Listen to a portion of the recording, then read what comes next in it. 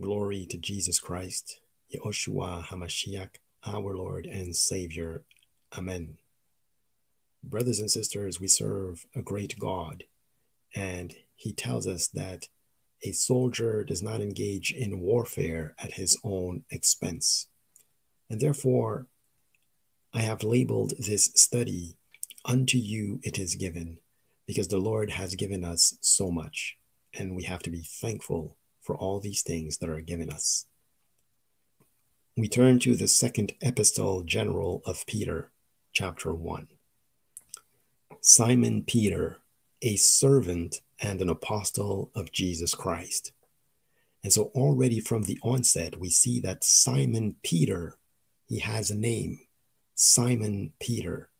And when Jesus in Mark chapter 1 called him to the service, he said, "Come with me, and I will make you to become fishers of men."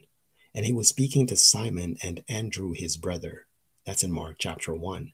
And in John chapter 1, he tells Simon Peter, "You shall be called Cephas," which is by interpretation a stone. And so Simon Peter, from the onset, has a name given him. And the name that is given him has a meaning concerning the spiritual purpose that he will be serving. 1 Peter chapter 2, verse 5 teaches us that we are lively stones, built up a spiritual house to the Lord. And therefore, as Jesus had announced, the temple will no longer be a physical temple made of bricks, physical bricks, but rather a spiritual temple made up of lively stones, that we are the saints. And Peter was going to be one of them. He was going to be one of these lively stones. And so he was going to be part of God's spiritual house. And therefore, he was going to be a servant who would minister to the Lord Jesus Christ. But he would minister further on top of his general calling. He would minister also in a specialized ministry. He would be an apostle. And so when we read second epistle general of Peter, chapter 1, at verse 1, Simon Peter, that is Cephas, he was given a name, a servant and an apostle of Jesus Christ. He is further given a service to fulfill, a position to occupy. You see, in the beginning, in Genesis chapter 2, we find out that the Lord put Adam in the garden to dress it and to till it.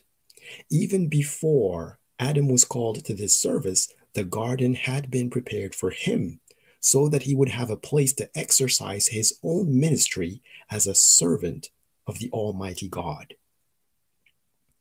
And so likewise, Simon Peter, Cephas, also has received a function, a service in the body of Christ. And therefore, he is a servant and an apostle. Remember, the apostles are also spoken of as pillars in the spiritual temple of the Lord. They are pillars, meaning they are also taking part in being a foundation to the spiritual house. But we know that the head of the corner is Jesus Christ, the stone that was set aside. And so we go back to 2 Peter verse 1. Simon Peter, a servant and an apostle of Jesus Christ. And so these elements of Cephas's identity, his name being a spiritual stone, his function, his service as a servant and an apostle, all these are connected to the person of Jesus Christ. And so, as Paul also does in his epistles, Peter starts out by identifying himself concerning his spiritual identity and immediately connecting himself to Jesus Christ. In other words, he takes no glory for himself, but rather describes that he is acting under the authority of his master, who is Jesus Christ. And today, brothers and sisters, we have to get back to these fundamentals.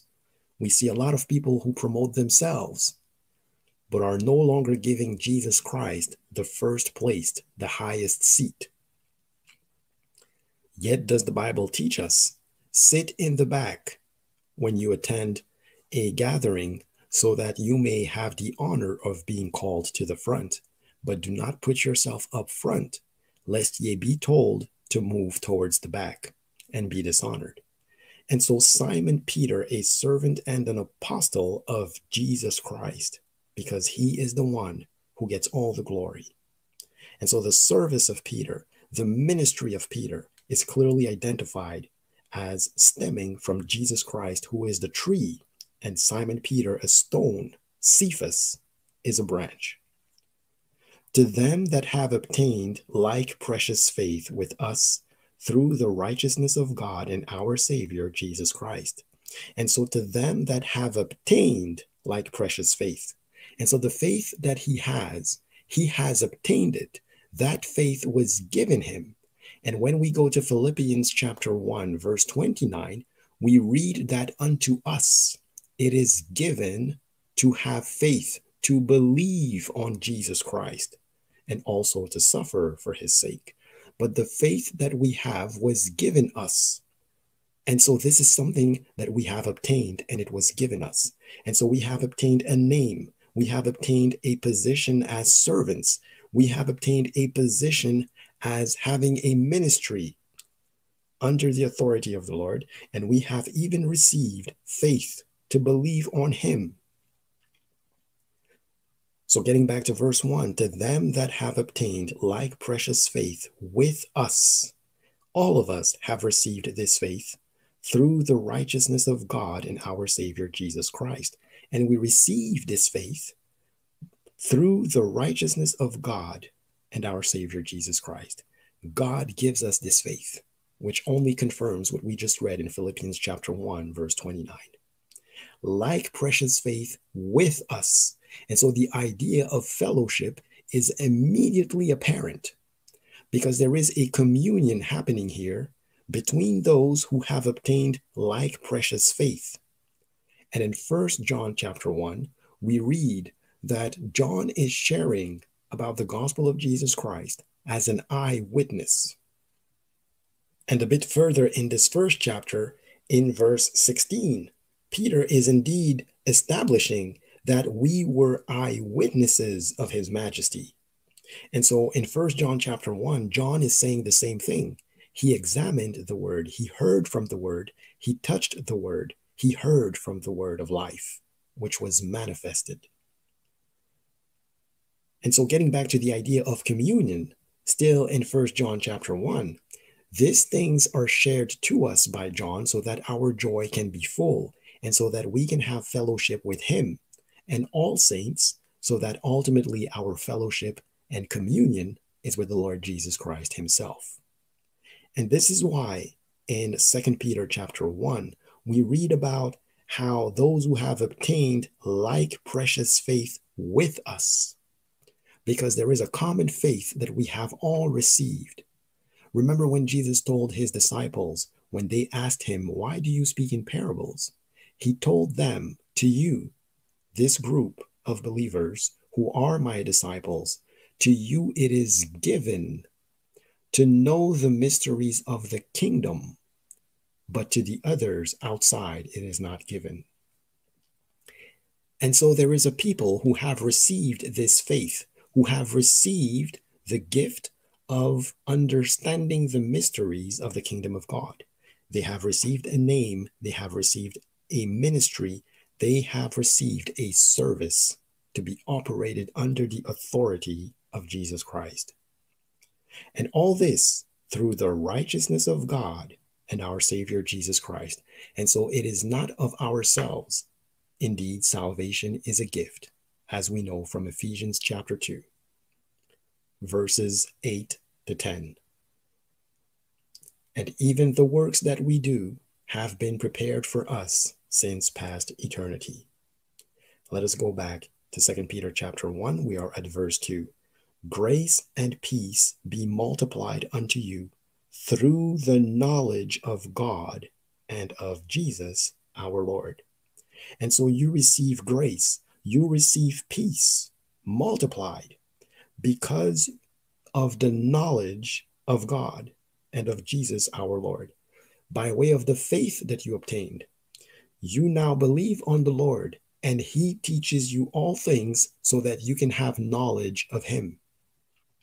1 John chapter 2, verse 27 teaches us that when we receive the Spirit, we receive an anointing that allows us to be taught all things by the Holy Spirit of the Lord, so that we do not need a man to teach us.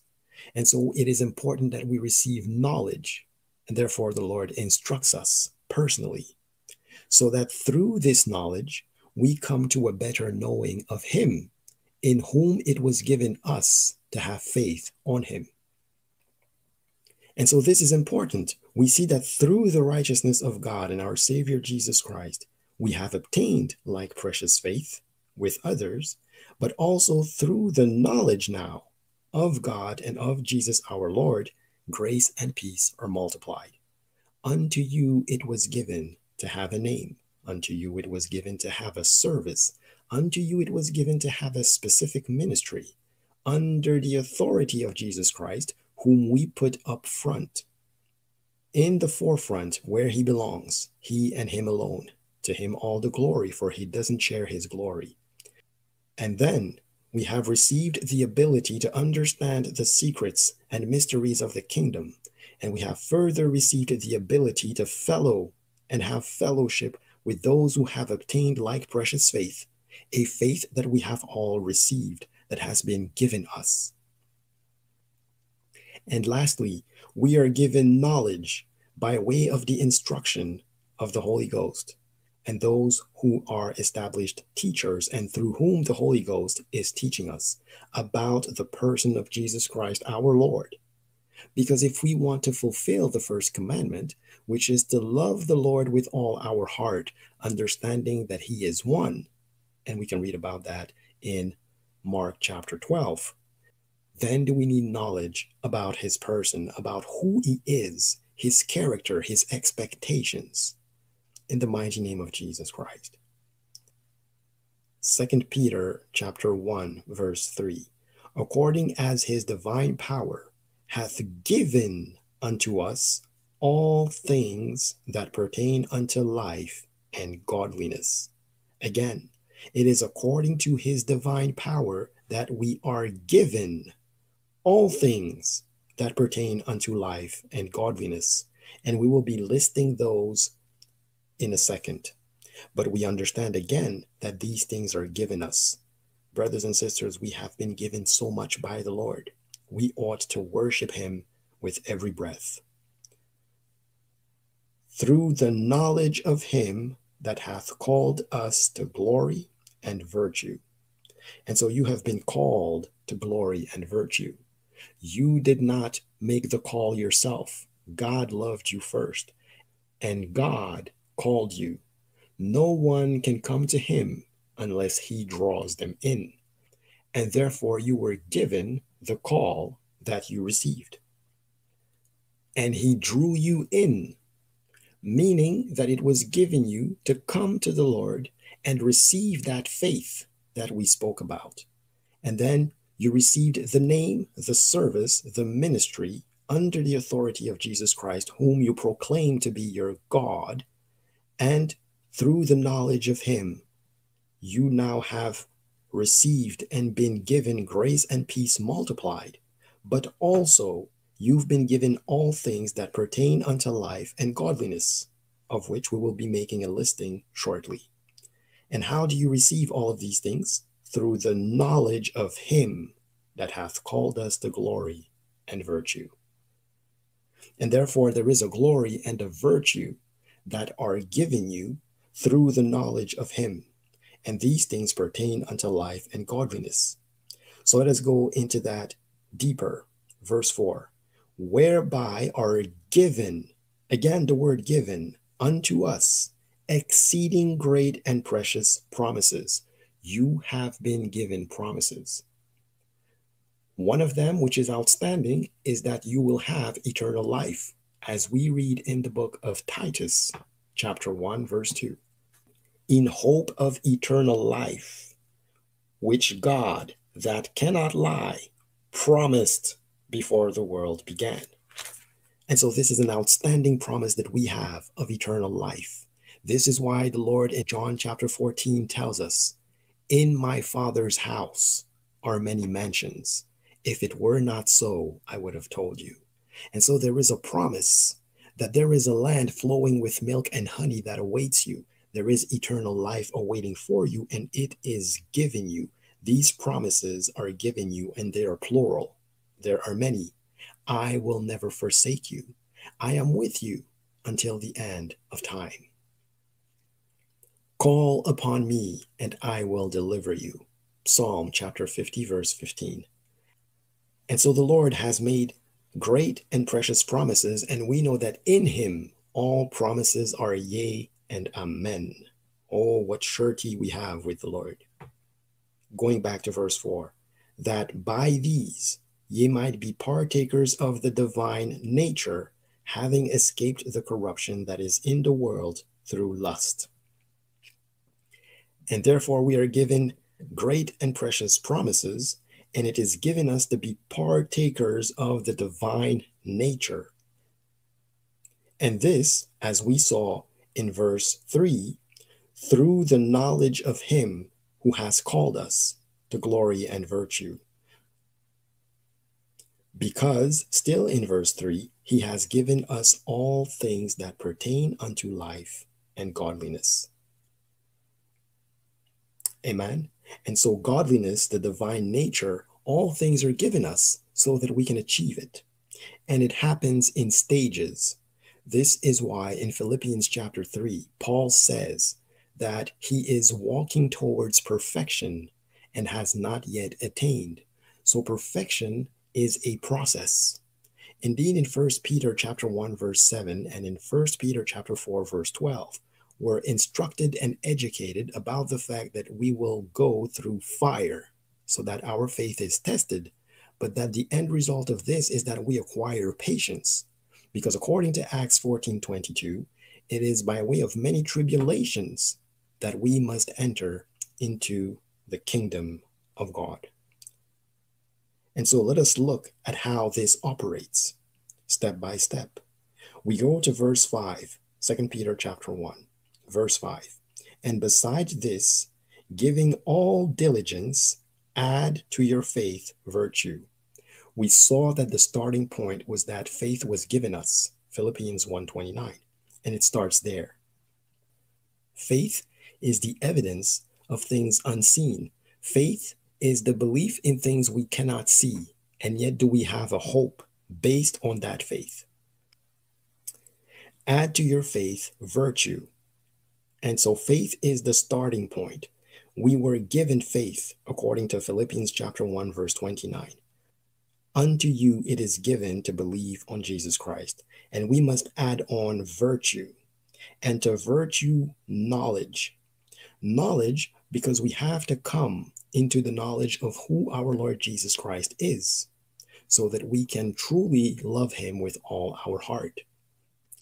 And if we read in 1 John chapter 2, John is saying in verses 13 and 14 that we have the victory because we have not only overcome the wicked one, because we come to know who the Father is. We come into the knowledge of he who is from the beginning. And it is by way of the acquiring of this knowledge, through the knowledge of him that hath called us to glory and virtue, according to verse 3, that we then become beneficiaries of all those great and precious promises that are made to us, spoken of in verse 4. And so, giving all diligence, add to your faith virtue, and to virtue knowledge, because we need to know the Lord. And once we know the Lord, we will now add temperance, and to temperance, patience, and to patience, godliness. And so the acquiring of temperance, the acquiring of patience is done through trials. 1 Peter chapter 1, verse 7 and 1 Peter chapter 4, verse 12 teach us that we will be going through a furnace, and we ought not to wonder how that is. It is because our faith needs to be tried, even by fire, so that it may be found precious, more precious than gold and silver that perish. And through this process of perfection, as we did mention that Paul specified, we acquire temperance, patience, and once we go through that, this is when we achieve godliness. And once you achieve godliness, you acquire a divine quality. And just like the Lord, our God, who is love, according to 1 John chapter 4, verse 8, you receive the love of the Lord in you so that you can now execute the second commandment, which is to love your neighbor as yourself. And therefore, the love that you receive of the Lord, which you reciprocate towards him, that's the first commandment, to love him with all your heart, knowing that he is one, and loving him with all your being and all your strength. Once you do that, that love in you also now becomes outward towards others, your brothers and sisters, towards other human beings. So you can display and manifest love toward them. And that's when you have brotherly love. And so the brotherly love that we read in 2 Peter chapter 1, verse 7, that brotherly kindness, that brotherly love, that charity, which is love that is disinterested, the agape love, it necessarily comes after you have achieved a state of godliness, because it stems from godliness to be able to manifest brotherly love and charity in turn. Now, we know from 1 Corinthians chapter 13, verse 13, that out of faith, hope, and charity, charity is the greatest. Paul will say, without charity, I am like sounding brass, even though I may have many other abilities and talents and gifts. And so charity is the end point. And the beginning point is faith, as we saw in 2 Peter chapter 1, verse 5. And so we see here a progression, brothers and sisters. Unto you it is given to have faith in the first instance, and then this faith allows you to have hope in the person of Jesus Christ, in whom you have come to have faith in. And this faith, by way of your belief on Jesus Christ, allows you to have hope in the promises that he has set out for you to believe in. And because you have this hope that is rooted in your faith, it brings you to a relationship with the Lord where you go through perfection and acquire virtue, knowledge, temperance, patience, godliness, which leads you to brotherly kindness, brotherly love, and charity. Being perfected, you go from faith to having hope and sustaining that hope to get to the end point of charity, which is manifesting love after you've achieved a state of godliness. And so there's a nice progression here, and many elements are coming together here and meshing perfectly. Unto you it is given to have faith. And Hebrews chapter 11 tells us that faith is the substance of things hoped for, the evidence of things not seen. And so faith is the substance of things hoped for. And so from faith, there stems hope, because we have belief on the Lord Jesus Christ. And there is a hope that we will see the fulfilling of all the promises that he has made to us. And then we move on through perfection to a relationship with the Lord, that we may be holy as he is holy, and therefore can manifest the brotherly kindness and ultimately the charity, the love of God, who is love himself. And all these things, as we just said in 2 Peter chapter 1, verse 3, are given to us, according as his divine power hath given unto us all things that pertain unto life and godliness, through the knowledge of him that hath called us to glory and virtue. And so through the knowledge of the Lord Jesus Christ, we acquire all things that pertain unto life and godliness. And we have just mentioned that in order to get to godliness, we need to first be tried and go through perfection, starting out at the beginning, the starting point, which is faith. And then we grow and acquire virtue, knowledge, temperance, patience, and then godliness. And this godliness then allows us to manifest brotherly kindness. And the brotherly kindness allows us to manifest charity.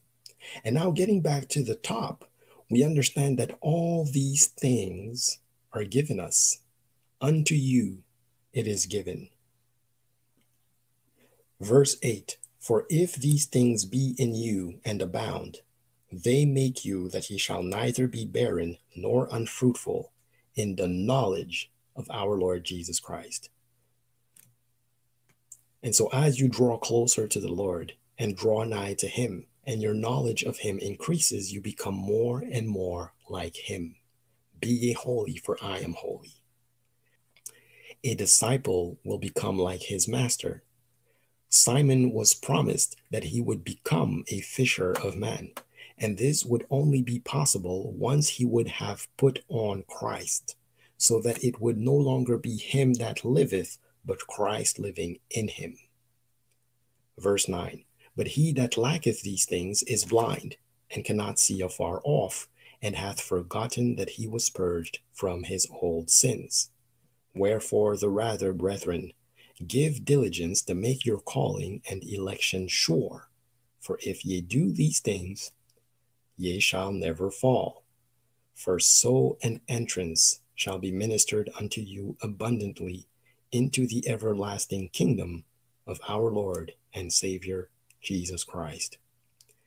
And so at verse 9, there is a warning that we must not lack these things.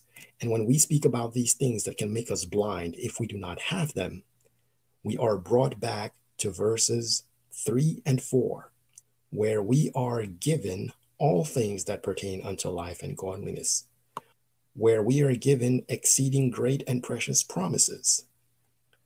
And all these things we are given through the knowledge of him that has called us, so that likewise grace and peace are multiplied through the knowledge of Jesus our Lord. And so this is expressed in verses 2 to 4. So brothers and sisters, if we look back on what we have established, unto you it is given. What exactly is given unto you? It is given unto you to have a name. In the case of Simon Peter, Cephas, a stone, a spiritual stone, who will make up the spiritual house of the Lord Jesus Christ.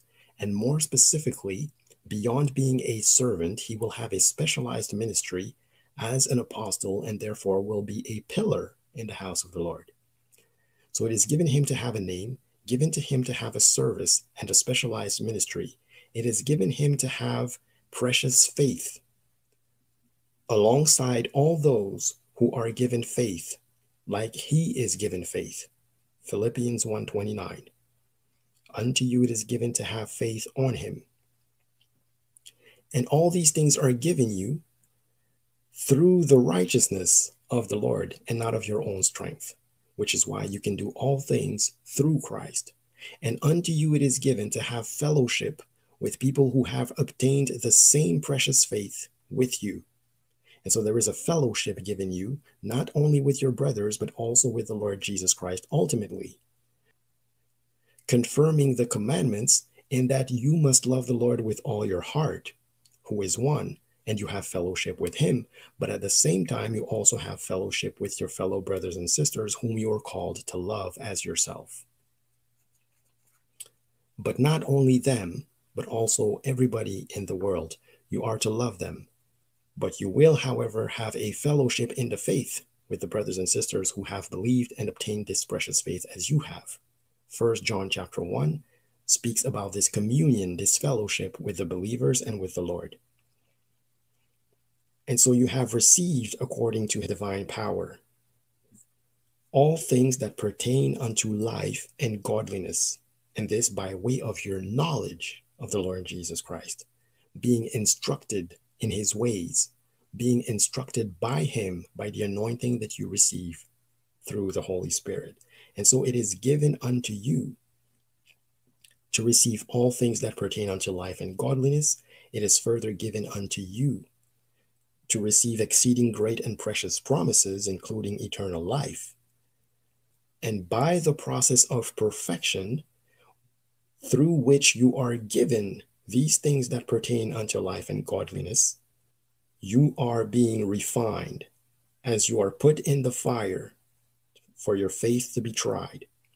And so by going through these trials, You who start out by receiving faith, which is the starting point, you move on to virtue, and you move on to the knowledge of the Lord, deepening your knowledge of Him, drawing nigh to Him, getting closer to Him.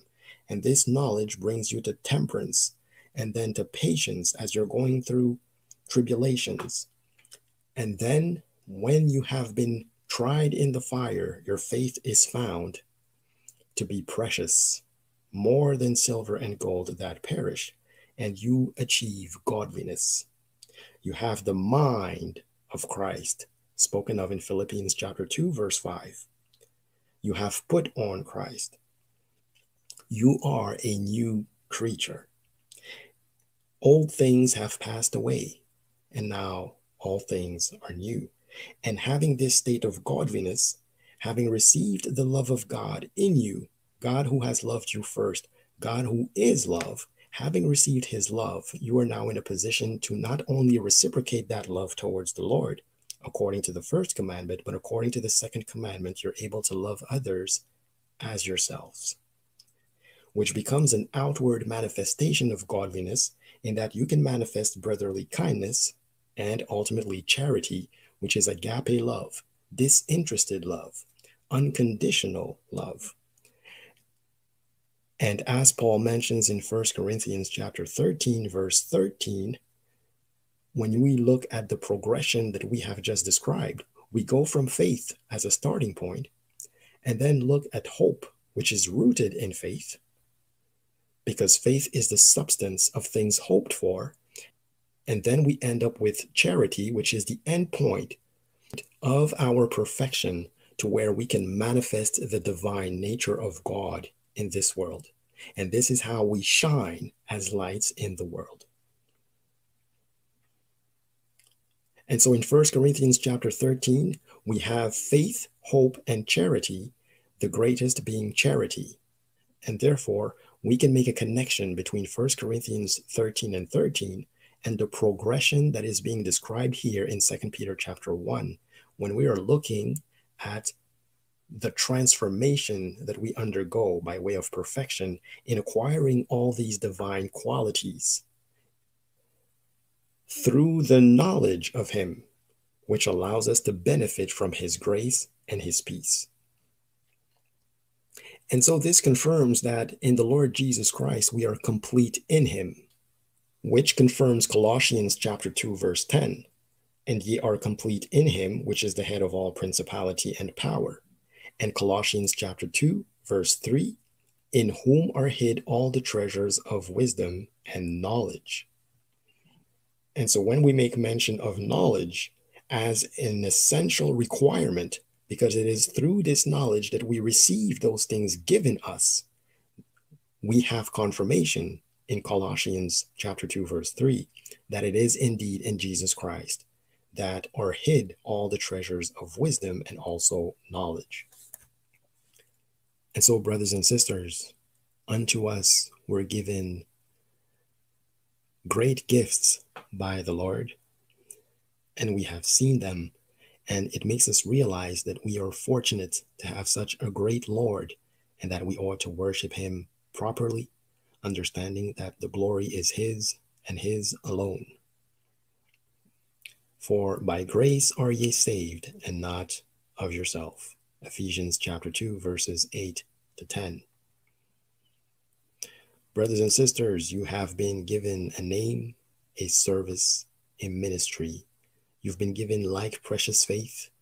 You've been given a fellowship, a communion with the Lord and with others. Grace and peace have been multiplied unto you. All things that pertain unto life and godliness have been given unto you, and are nurtured through the knowledge of Him who has called you to glory and virtue. You've been given the opportunity to be called. You've been given the opportunity to understand the mysteries of the kingdom while it has not been given to others. You are given exceeding great and precious promises, including eternal life. And it has been given unto you to have faith on Him, but also to suffer for His sake, which means that you go through a process of perfection through which you also receive other things given to you, as you are being perfected, and through perfection, through tribulation, you are given a divine nature that you acquire by stages, receiving first faith, and then acquiring virtue, knowledge, and then temperance, patience, and eventually godliness, which brings you to the end point where you can manifest the nature of the Lord, the divine nature of the Lord, having his mind, having put on the Lord Jesus Christ. And you can display brotherly kindness and charity, which is the end point, as we saw in 1 Corinthians 13 and 13, starting out in faith and ending through hope in charity. And so if these things be in you, you will be equipped and able to run the good race until the end, so that you do not fall, and so that you can make your calling and election sure, and so that you can claim that inheritance in the heavens, for there is a mansion prepared for you, so that you can have an entrance ministered unto you abundantly into the everlasting kingdom of our Lord and Savior Jesus Christ, who did say, my kingdom is not of this world. His kingdom is heavenly. Thank you, Lord Jesus Christ, for the breath of life, for your words, for your counsel and your might. May you all be blessed in the mighty name of Jesus Christ, Yehoshua Ha'Mashiach, our Lord and Savior. Amen.